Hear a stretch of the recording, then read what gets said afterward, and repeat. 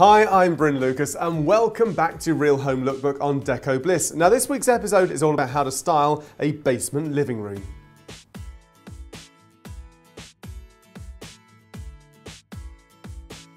A basement room can run the risk of feeling dark and dingy as well as small, so make sure you have enough good lighting to counteract this.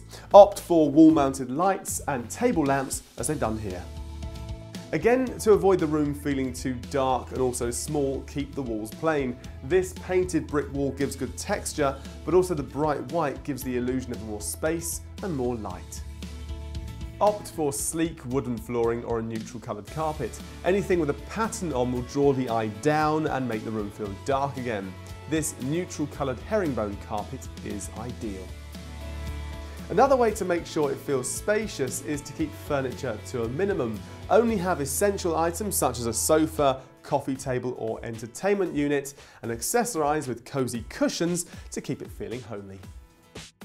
The ultimate in industrial style basement rooms is exposed pipework, so keep them all exposed to really embrace this trend.